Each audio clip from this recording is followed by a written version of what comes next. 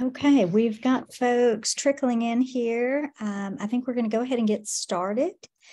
And I'd like to welcome everyone to Mentoring for Counselor Longevity. I'm Melanie Meacham. I am entering my third year in the mental health program for counseling, hoping to work with children. Today, we have Jeff Rice speaking, and I'm actually looking forward to picking up a few tips here myself. So thanks so much. Awesome. Well, thank you. Thank you, Melanie. So first of all, good morning. Welcome, and thank you for taking the time out of your day to be here as I get to talk with the cream of the counseling crop, as it were. And I just kind of want to start off with a really quick question. And if you would, in the chat, could you tell me, do you have a mentor? Just a simple yes or no. We're not that big, so we don't have to have a whole lot of formalities. And there it is. Okay, I got a no. No. Oh my goodness. Oh my goodness. All right, so I'm going to throw out one more question, kind of a little different too, which is, are you serving as a mentor? And it's just something else just to kind of think about, because what we're going to find is that this is sort of a double-edged sword. I'd also like to take the time to, excuse me, I'm kind of getting over a little bit of a cough here. I'd also like to take the time to let you all know that this is this presentation is more about, it's kind of based on a lit review. There's actually more research that's going to be coming in the next few months, but that is pending. So you're going to actually see a few open-ended questions here at the end that you might go, seems like there would be room for growth and even for some improvement. So let's see if we can get this to advance.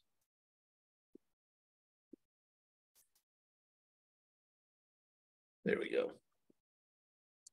All right. So as we're working through this, here's your outline, kind of our learning objectives here. We're going to look at just the need for having professional mental health longevity. And we're also going to differentiate between some trauma, some vicarious trauma, burnout, and compassion fatigue. Oftentimes we use them interchangeably, but they are not truly the same. We're also going to look at maybe some things you want to look at and get for as a mentor. And I also want to really quick acknowledge, I have about 8 seconds. I realize the research shows I have about 8 seconds to get your attention. And I know that I'm only going to have that attention for about 10 to 15 minutes. So before you start to drift off. So I'm going to do my best to kind of keep this engaging and kind of keep this moving along. I mean, after all, the TED Talks are, max out at what, 21 minutes or something like that. So we're gonna try to make this as interactive as possible, although my technology doesn't want to work with me today. So first of all, there's a huge need, and I want to point this out that all of these are straight off of these are National Institute of Mental Health, Mental Health America as well. And what you're going to see is that there's been just this spike of depression, anxiety screens, and just the numbers are kind of overwhelming. Now, I want to draw your attention to this last particular piece, this last little sentence here. 1 in 5 adults live with mental illness. This does not include those individuals who are in isolation or feeling lonely. And I know that's kind of a strange thing to put in here, but I just stumbled across this in the last week when I was working on this. And this was literally just released from the Surgeon General's office, May 3rd. Dr. Vivek Murthy, our Surgeon General, there's an advisory on loneliness, isolation, and a lack of connection in the United States. Even before COVID-19, about half the population reported measurable levels of loneliness. And I want to bring you down here to lacking connection can increase risk for premature death to levels that are comparable with daily smoking. We are ultimately herd animals, right? We live in packs, and that's just what we do. So the level of us being connected is so very vital. And I just want to take a moment and really acknowledge that. And you're going to see how that kind of ties in. But all we're really doing is kind of pointing out to you that there is a tremendous need going on for longevity of counselors. And this was another kind of shocking figure that I stumbled across in the research, which is 85% of counselors in training are already feeling burnout, are already experiencing those symptoms. And, you know, we all recognize this is literally a room full of counselor educators and counselors and therapists. And so we all recognize the demands of the program. But this just was a little shocking from the standpoint of we have people starting out in this field that are going to be behind the 8 ball. And that is going to lead to things like burnout, compassion fatigue, and vicarious trauma. Now, if you're like me, I've been doing this full time for the last 13 to 15 years. I'd have to go back and actually count it up. So, you know, we tend to work in some populations that, you know, are maybe a little bit draining sometimes. You know, I always think back to Nietzsche. When you gaze into the abyss gazes into you. And it really is, this is such an important part, because what we're doing now is we're working on, you know, and there's so much going on in terms of counselor care and self-efficacy, you know, self-care and those kinds of things. And it's so important because that's what's going to help keep us keep us in the field itself. Now, some of you are familiar with burnout. Burnout can happen to anyone. There's actually no field that's immune to it. And it has been defined as a gradual decrease in work engagement because of chronic exposure to stressful situations. And it's similar to compassion fatigue. But incidentally, I want to point out that it does not require exposure to trauma. And what's interesting, especially as a room full of mental health counselors here, we are consistently exposed to trauma, right? And we're going to get into that more.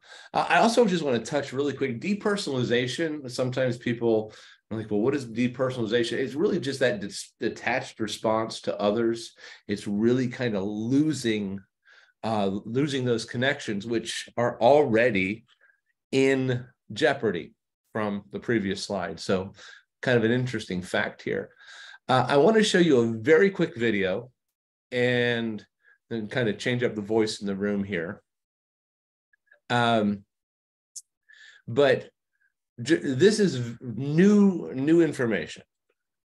Burnout, not just a figure of speech anymore. It's actually been declared a legitimate medical diagnosis by the World Health Organization. It is officially defined as a syndrome resulting from chronic workplace stress that has not been successfully managed.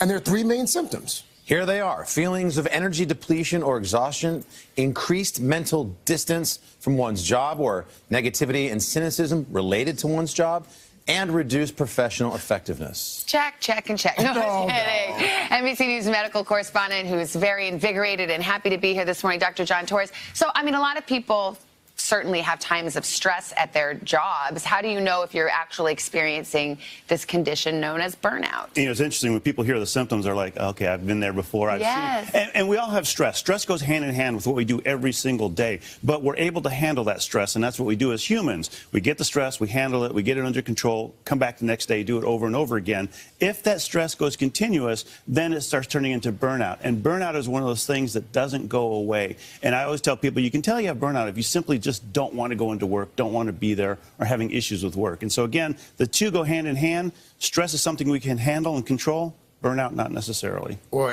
what can we do about it? I mean, a lot of folks have jobs that are very stressful, and oftentimes I would imagine that is what leads to the burnout. You can quit on live TV. That's right.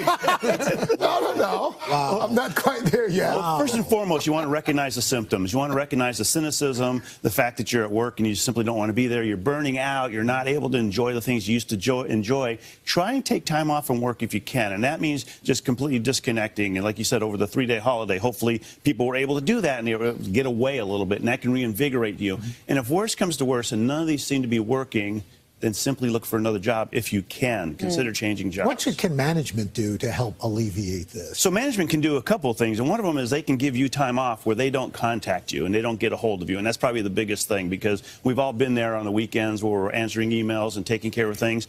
If you can just check out completely, and I tell people, imagine if you just went on a camping trip and you couldn't answer your cell phone for 3 days, right, or you couldn't get an email for 3 days. That's the kind of break you need, and it might not be 3 days long, but you need it every now and then. And if you're getting to the point, look at your employees. If they look like they're starting to burn out, if they're starting to be cynical, if they're starting to be a little snippy at work and arguing with each other, productivity is going down, that's probably a good sign that burnout's starting to happen, and that's when a good manager needs to come in and say, we need to take. But if you can't realistically quit or get a new job, is there anything that you can do, just little things on the job every day to help out? So there's little things you can do on the job to help out. And again, first and foremost, recognize that burnout is happening and try and see if you can disconnect a little bit. Talk to your managers and say, hey, this is one of those things I really want to take care of. I really want to get under control. And then when you go home, a big thing to think about is simply get away from this for a while. Yep. Even if it's just for 20 minutes, 30 minutes, disconnect from your cell phone so you're not constantly on it. And that doesn't just necessarily mean work, but social media as well. Even if you could take a little walk at work or something, it would probably help a little bit. Me time is extremely important. Yeah. And the thing is you don't want to work, you don't want to live to work, you want to work to live. Amen. That's the big thing. Dr. John. Thank you very much. Burnout. All right, so a little bit about burnout with a little bit of even some techniques in there, but I thought it was just such a good little snippet, and it's really interesting that now burnout has actually become recognized by the World Health Organization. So what we're realizing is that this is far more widespread. Now, I know that some of you are even going, well, okay, but how are we tying this into mentoring? Give me just 2 or 3 more minutes, and I'm going to show you exactly how this is going to tie together. Right.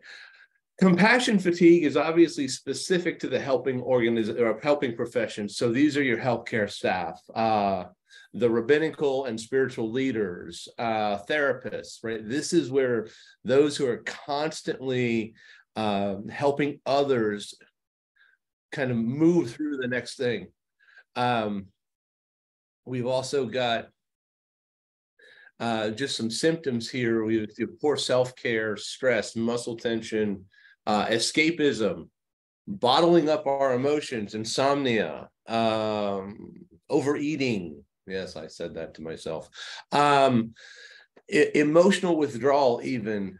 And really what happens is that when we're caring for someone over time, the mental and physical exhaustion of caring for sick or traumatized people, it can actually breed apathy and indifference. And we actually become callous towards the pain and suffering of other people. And friends, once we get to that point, we're of no use to our clients, right? But not only are we of no use to our clients, friends, we're of no use to just about anybody at that point, right? Think about your families, think about friends, right? Vicarious trauma, basically, and this is a little bit different because this is where this can be particularly dangerous to clinicians. Because what this will do is it will begin to alter our beliefs about the world and ourselves, right? Think about it like this, I mean, and all you have to do really, if we just take a minute, all you really have to do is consider turning on the news this afternoon or this evening. Do no more than that. And it becomes very easy to think that the world is not a safe place, or that, I shouldn't go outside even. Now, if we compound that with the exposure to trauma that others have endured, imagine what that does in a synergistic way. Right. And I want to point out one little note, and that is that it's interesting. The literature is relatively sparse when it comes to vicarious trauma. It's not as rich as you might think. So what are we doing now? What are we doing now to help keep ourselves going? Well, I'm so glad you asked. I'm so glad you asked. Some of us are going on rampages. Right? Some of us might go on rampages. The caption here, of course you feel great. These things are loaded with antidepressants. Just a little psychotherapy humor there. And that, that may be part of it. As far as cries for help, sometimes we ingest a little too much into substances. Buying plants.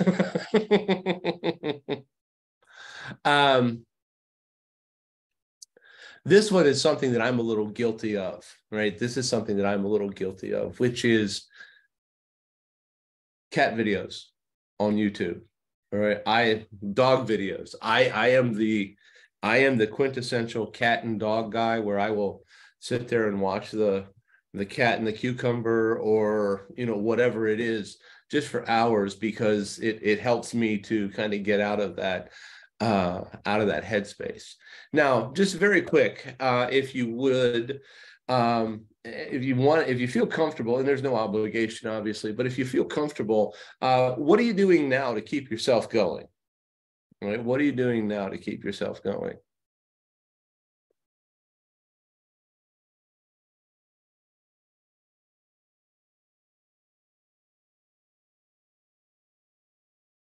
Writing, yes, absolutely. I love it. I love the writing. I love the writing. Just talking to a client earlier this morning about journaling and the importance of it.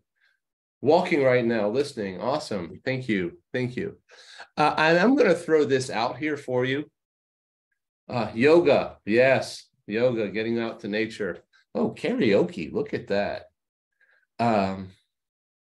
I have like 4 songs that just popped into my head now. The gallows humor, and let's be fair, this is not necessarily healthy or unhealthy. Time and a place, all right, time and a place. I think most of us have either been exposed to this or used it ourselves, and that is absolutely an option. It does follow us. Mindfulness-based stress reduction is something else that's really big. And these are really good, helpful things, right? MBSR, if you're not familiar, it's kind of a combination of mindfulness, meditation, noticing feelings, thinkings, actions, behaviors, patterns of thought, even impulses. And it has a wonderful way of increasing your well-being. And it's very well proven, very well researched. And then there's organizational interventions. And this is one of those things that I look at, and I'm going to confess to you that I've done them. Clinical supervision. Well, we all enjoy sharing our shortcomings with the group. And all of you can sit there and go, oh, well, I don't think of it that way. But at some point you did. All right. Because we've all felt that. We've all felt that, oh, man, now the group is going to tell me what I've done wrong, right? We all want to think that, well, asking for help won't ever be held against us, but sometimes you know that thought crosses your mind. And some of you actually view your supervisors like this, where you're kind of standing there watching you at work, just waiting for something to happen. And it's not supposed to be that way, right? It's not. But I know that's sometimes the idea, or sometimes the thoughts that happen. Support groups, team building, getting the group outside of the office so that they can hit the build cohesion, esprit de corps, interact with each other in that non-office environment. Sometimes when I was in the military, we used to call this mandatory fun day. But just know that these are options. Some places will even offer support groups. But here's where I want to take you for just a minute, and this is why we're going to land into mentoring. The meta-analysis of 35 years of research on the effectiveness of organizational interventions that reduced or were aimed at reducing emotional exhaustion showed. Anybody want to take a guess?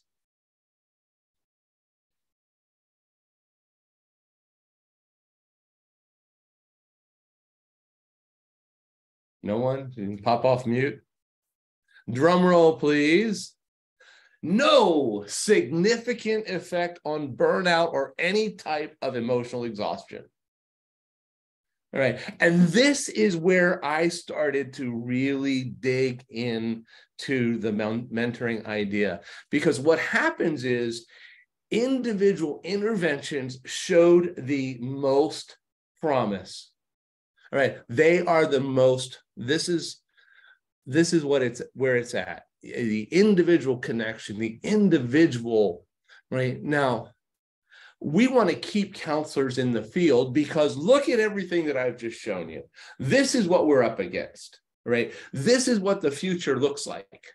So I'm proposing and suggesting, and this is what, and again, we're going to talk more about the data, but this is what mentoring actually entails, right? Now, when we talk about mentoring, first of all, let's take the mentor relationship. All right. It's future oriented oftentimes, right? But it's also right now. It's egalitarian, so it's non-evaluative. It doesn't have that hierarchy that oftentimes you feel when you're dealing with your supervisor, because supervision by definition is evaluative. Evaluative, I can speak. But when we consider that this is about a very egalitarian support, right? And it doesn't mean that your supervisor may be able to establish that, but they may not too, right? And what's interesting is that the deeper you dive into this field, into the idea of mentoring, do you realize counseling doesn't really do mentoring? It's not as often as you think. Now, some of that, and this is, there's going to be, I'm going to actually toss a couple of questions to you. I wonder if it is,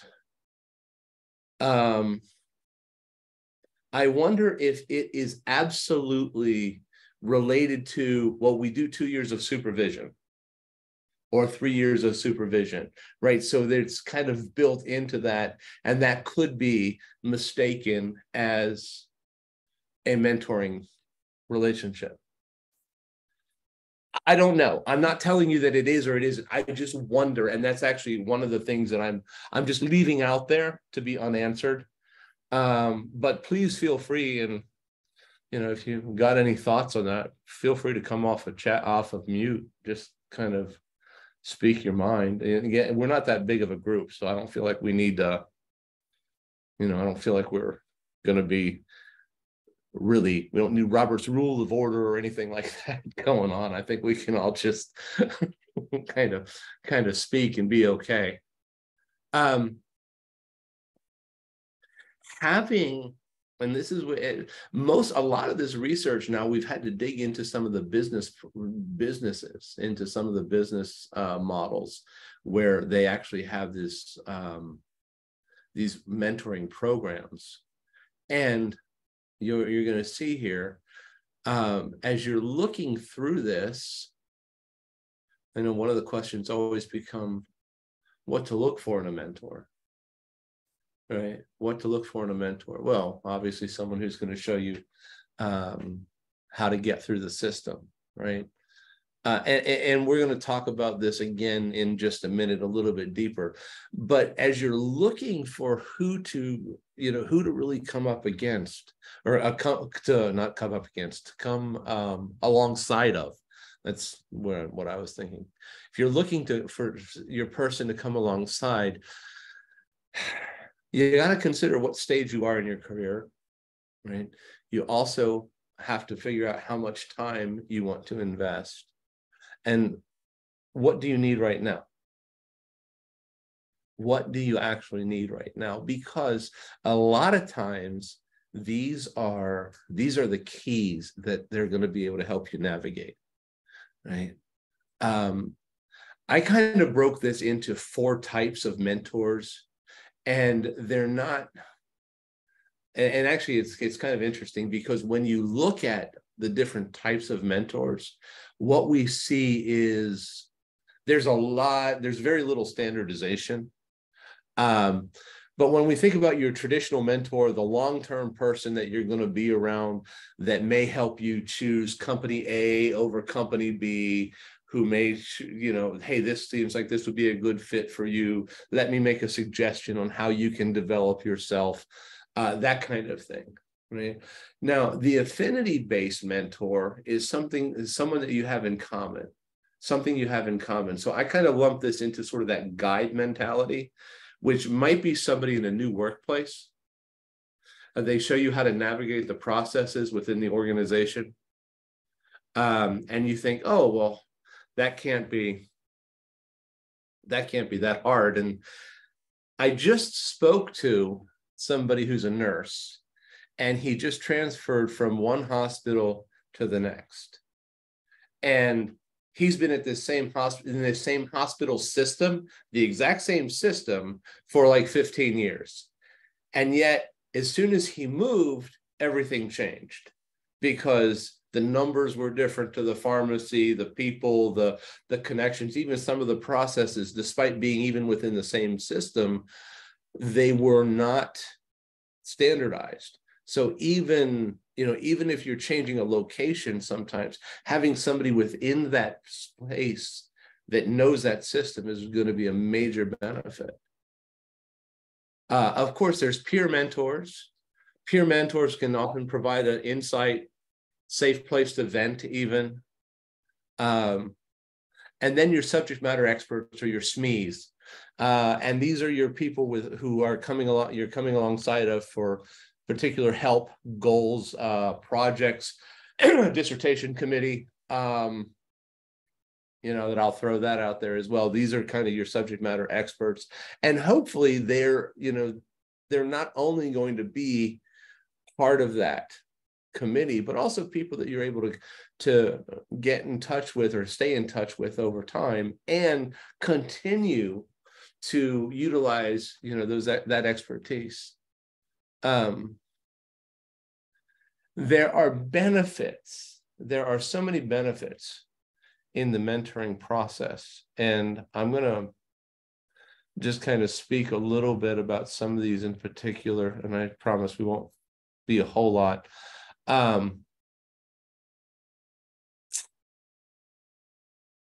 Being around somebody who's been in the field longer than you have can help you navigate processes. Right. So I'm just going to throw one out that many of us deal with on a regular basis. Has anyone struggled with dealing with insurance panels? He said out loud to no one in particular, Right? I mean, this is the the problem is that we go into this insurance panel and we say, oh yes, this is going to be amazing, and they're going to pay you blah blah blah, and your patient, your client gets much quicker access, and you're thinking to yourself, oh man, this is amazing, this is such a great system, and then you get the denial letter because you put the wrong date in the wrong spot. Or my favorite one, you left the dot, the period. So instead of writing F41.1, you wrote F41.1. And now you're frustrated. And now you're developing this, just this, oh, this is so difficult. Or better yet, how many of you, has anybody ever noticed that insurance companies are basically on like a net 30? So they have about 30 days to pay you. And if you aren't expecting that when you first, and I'm gonna not throw anybody under the bus, but if you're not expecting that, then you start to get frustrated. Right? Yes, and Dr. Crowley, and then they audit their records 2 years later, and they say, "Oh, we pre-authorized this, but we were wrong, and now you have to pay us this much money back." And I go, "Wait, what?" And these are all things that become frustration. Right? They're all things that begin to just eat away and become those stressors, become those reasons for burnout, right? For decreased job satisfaction, because there used to be this one of the memes floating around, and I just thinking of it now, so I'm sorry it's not in your it's not in the PowerPoint deck, but there used to be this meme floating around about what people think I do, what my mom thinks I do, right? What I actually do. Excuse me. And in that, as they were, people are like, oh, well, this is what society thinks you do, right? And they have all these really lofty goals. And then the last picture is this poor therapist that's just sitting with just charts, stacked, files stacked on, as up past their ears kind of thing, as they're trying to get the paperwork done. And I go, yeah, that's actually pretty true. Excuse me. I apologize again. As you're having somebody who's been there though, right? This is going to help reduce a lot of that frustration. It's going to help reduce a lot of that just the burnout factors, right? One of the other things that I put on here is a way to cut through the minutia. I was the most politically correct word I could think of to say there was minutia. But I think you all know where I was going with it. There's actually studies that show, there's actual studies that show that people who pursue mentors will actually have they will have a faster rate of growth, right? Now, a lot of those studies come out of the business side of things, but there is evidence that supports that, right? It also allows you to avoid a lot of the pitfalls. One of the things that I find myself doing at this stage in my career, I spend a lot of time with my young therapists, right? My supervisees, where I'm saying, okay, what are you going to do? Well, I think I'm going to apply here. Okay, well, the problem with applying there, this is what their work environment is like. This is what they're going to tell you, is I've been in my community for a long time. It is just very important that we continue that. We continue to remember that that we can really help people avoid a lot of heartache. I did some consulting for somebody who's starting up a practice, And again, they came to me and I said, well, let's talk about this, this, and this. And they said, gee, I never thought about that. I'm like, well, I get it. I didn't either until I made the mistakes. So learn from my mistakes. Diversity issues oftentimes can even be overcome quicker. And this is where I want to land us for just a few minutes, is the human connection. If I take you all the way back to the first part of this presentation, we were talking a lot about our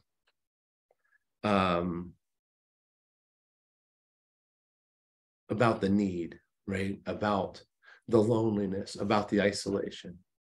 And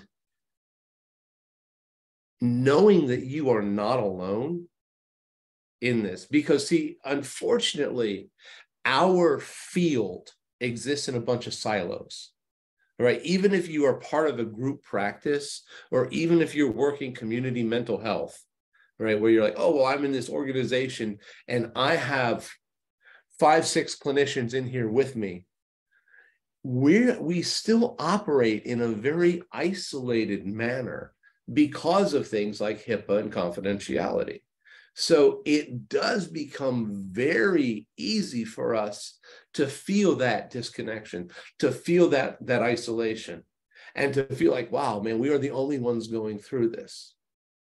So when we take this back to mentoring, taking this back to someone who knows, who's been there, who's walked through this, and you can say, wow, what did you do? How do you do this, right? How did you navigate this? That's what it's all about, right? So whether your mentor is about dissertation, right? And that's perfectly possible, likely.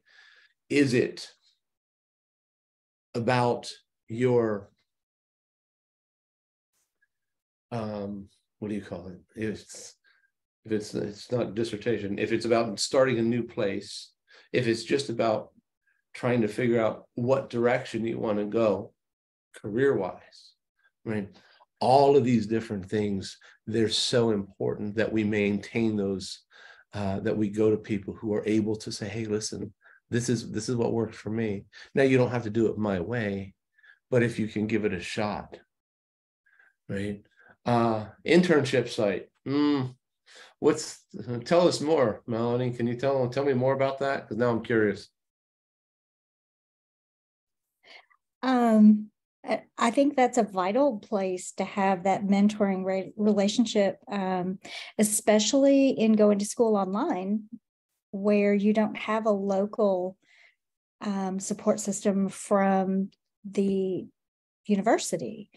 So I've been fortunate to have people here to kind of show me the ropes and give me some guidance, because that first week I felt like I had no idea what I was doing, and I needed to figure it out. So yeah, okay. Yeah, absolutely.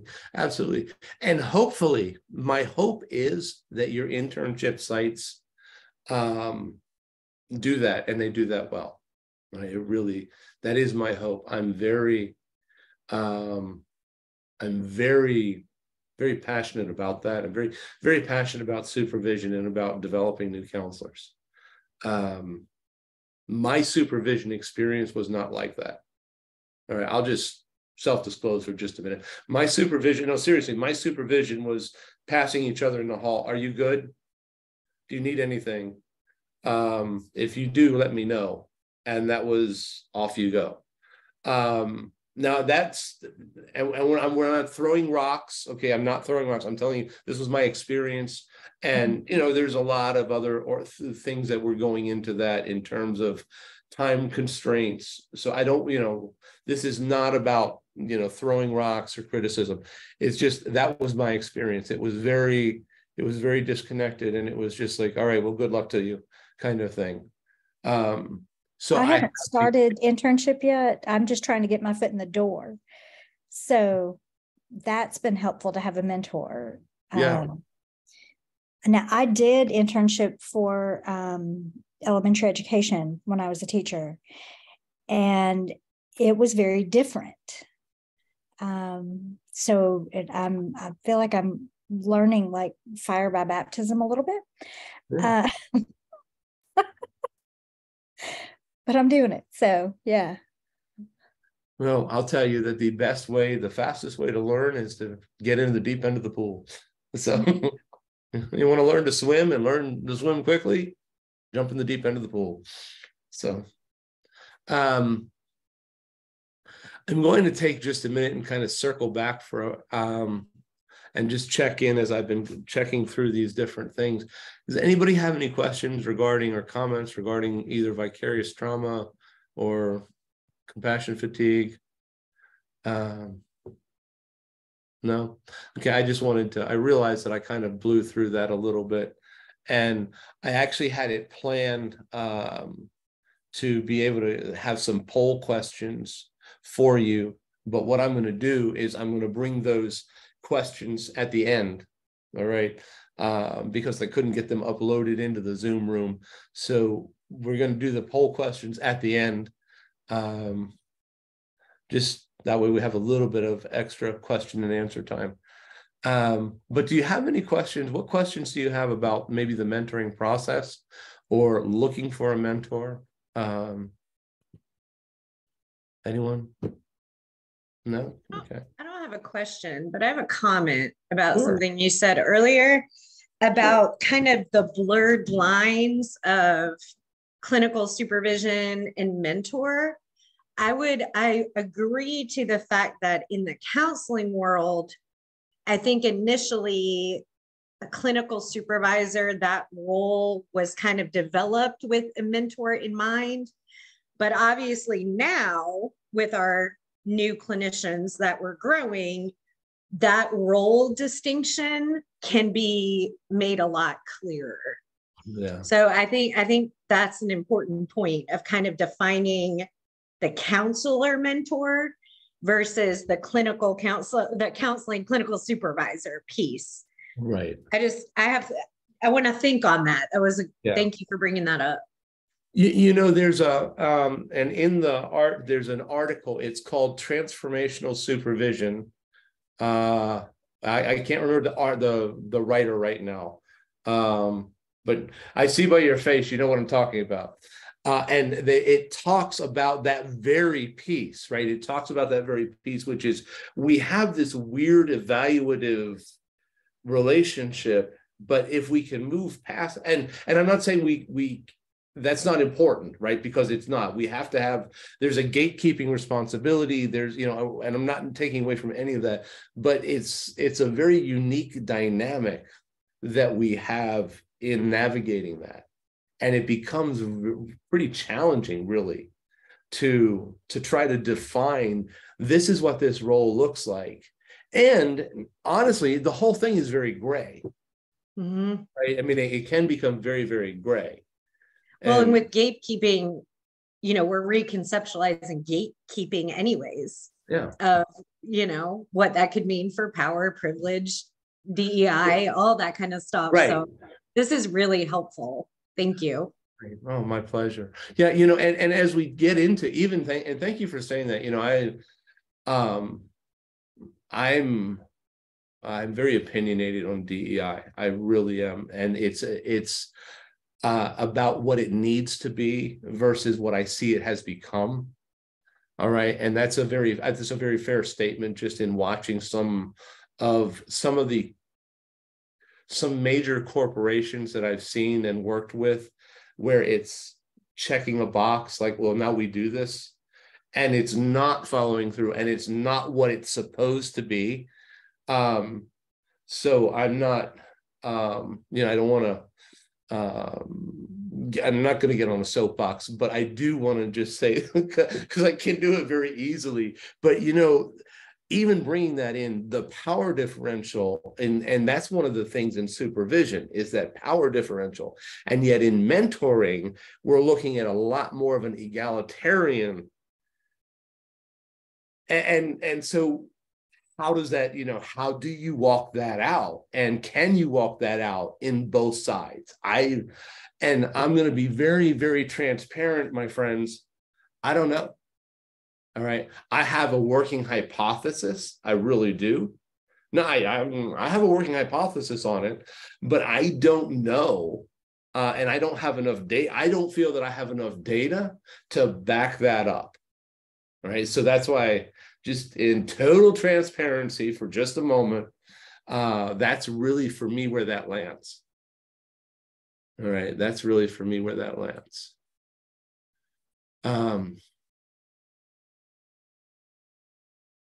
Yep. We've lost somebody. That's okay. I'm going to jump into education is defined by title. In education, it's two separately defined by title people. You have an assigned supervisor and a mentor assigned to. Yes, and that may very well be, Melanie, thank you for that. That may well be the route that we need to go. But I'm recognizing, and I want to be very clear, I'm recognizing that there's some gray there that needs to be cleared up. So real quick, just in the name of time, I thought this was probably the most appropriate thing I could think of to come up with, because that is probably what it's all about. I'm going to open it up for questions, and actually let me just give you kind of a couple of things, because I'm going to change my screen here. So I do really appreciate your time, your attention. Do hope this was helpful. As always, tons of references and literature on this. And if you would like to contact me, there's my email. That's my phone number. I work at homesteadcounseling.com, where I am the clinical director. So I am happy to, if you need to find me there, feel free. As long as I have you for just another minute, though, let me pull this up. So where did I put my, oh, here it is. Okay, here it is.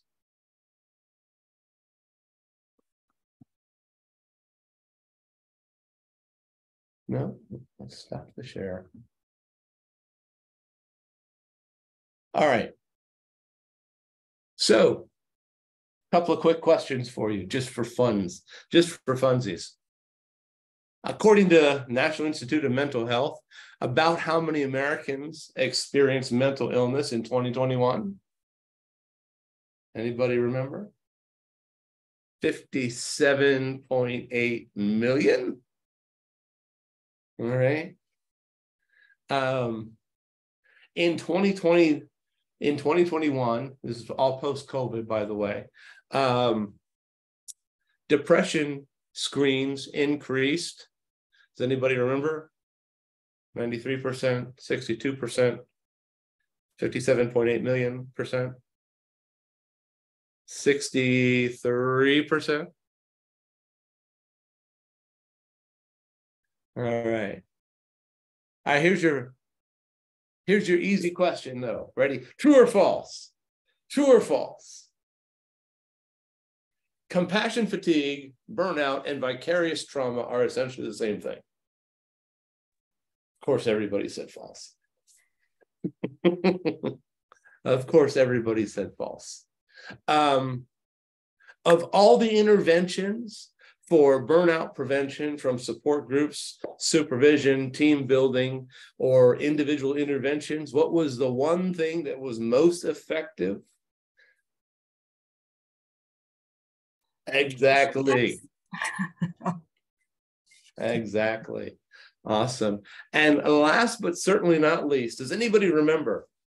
And like I said, I usually put these up throughout the thing, but I just couldn't get them loaded in time. Which of the following, what were some of the benefits? And we'll just do it like this. What were some of the benefits of mentoring?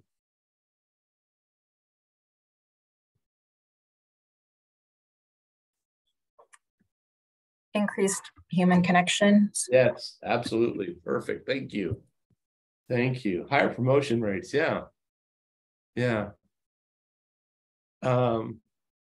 Diversity issues, avoiding pitfalls. Excellent. Thank you. Thank you. You guys are amazing. I cannot thank you enough. No, seriously, I'm so grateful. I cannot thank you guys enough for hanging out with me over Thank the last you. hour or so. I hope this has been helpful. Valuable. Yes. Any other questions? Very Any helpful. other comments? Jeff, I sent you a message.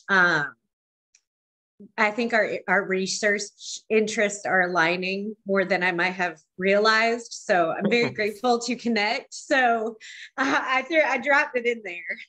Okay, I just saw it. I'm gonna Yes. look that up. I just saw your thing here, so I'm definitely. Yeah, I think we have a more in common than I thought.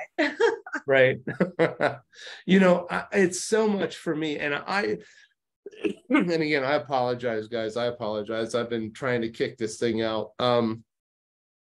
At least it wasn't on what day. There was one day that I thought, okay, if this is how I'm going to sound, there's no way I'm going to be able to present.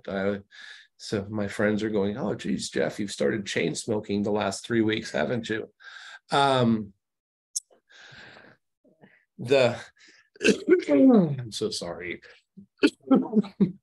Okay, you know what? We're just going to leave it at this because I don't. I'm going to say thank you guys so much. This has been awesome, and I will stick around. I know we're about we're at 55 or 56, 53, so I think we're good in terms of NVCC and stuff like that. I am absolutely happy to stick around if you want to discuss your research. To me, anything that keeps, I'll try this. All right, we'll try it now. Anything that keeps counselors in the field, because I look back even in my own cohort, which was when my hair was brown. And I can count, I think, 4 people that have actually stayed in the field over this much time. Wow. Some and there's no, some went on to like more administrative stuff, with nonprofits, that kind of thing. So I don't mean it like, but there's really about 4 or 5 of us that stayed in the clinical positions. And I often wonder what that's about. Is it a burnout issue, or is it even, and maybe we need to look at it from an admissions process. All right, maybe we need to look at it from an admissions process. Even, I don't know. I'm not telling you one way or another. And again, it's one of those things that I'm leaving very open-ended. Okay. I have my own hypothesis on it, but I don't think that's not really the most important thing. The most important thing to me is when we get these counselors, how do we keep them in the field, keep them going? And what's interesting is that there's a lot of literature on new counselors. There's a lot of literature on new counselors. You know what? There's not a lot of the 20-year plus counselors. Mm-hmm. There's not a lot of studies on the 20-year plus counselors. And that to me is also very interesting. So I'm going to leave that in another side of, I don't have an answer, but it's another interesting observation that I just noticed in doing this. What we're looking at, my colleague and I, with supervision, is we're not reconceptualizing, but we're trying to take it more from a wellness planning perspective to trickle down, right? Given those stats that you just reported. But the mentoring piece, I'm speaking specifically for community-based folks because that's who I work with. But from a retention and a mentoring piece, it's almost non-existent. Besides maybe like a peer mentor every now and then. So this is helpful. Awesome. Well, I appreciate that. And you're so right. This is, I guess, a room full of therapists. So I'll just say it, right? It's a privileged conversation, right? The biggest time suck in my world is hiring therapists. Okay, like it's the thing that you spend the most time doing with no payoff whatsoever. There you go. Right. So keeping the ones that we have and keeping them engaged and keeping them at a point where you're going, and even, so it's Friday. No, it's Thursday. Sorry, it's Thursday. Tomorrow I will. Yeah. Sorry, I'm wishful thinking. It's Friday. But on Friday, I will go through the office, and I have gone through the office at 3:00 and been like, what are you doing? Why are you here? It's time for you to go. Right. Because, well, I'm waiting for a client. Okay, you're waiting for a client. Fine, whatever. Well, I'm going to finish my note and then I'm going to go, okay, great. Again, these are those are all. Yes, you got to have your 24 hours, people. Okay. Right. But knowing that there's somebody who's saying, look, if you're not here, if you don't have a reason to be here, don't be here. Right. Because, I got a student, I shouldn't say this, well, I will, whatever, what are you going to do? You can't fire me. I got a student, he's like, well, but I need the hours. I'm like, dude, it is 45 minutes. I will give it to you. All right, go home, get out. Go home. Mm-hmm. Right. Mm-hmm. You do not need to be here. Mm-hmm. So, but those of us who didn't have that, like, I never had a supervisor be like, you know what, you should probably go rest.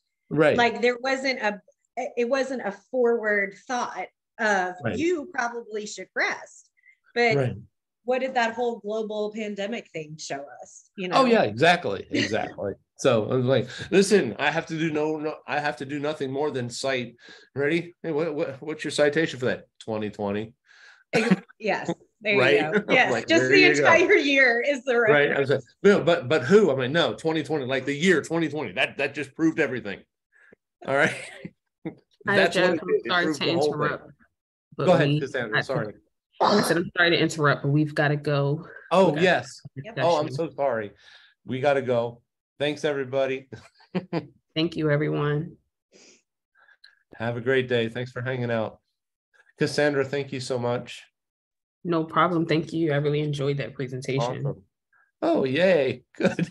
It's like, and these are the people that have walked away.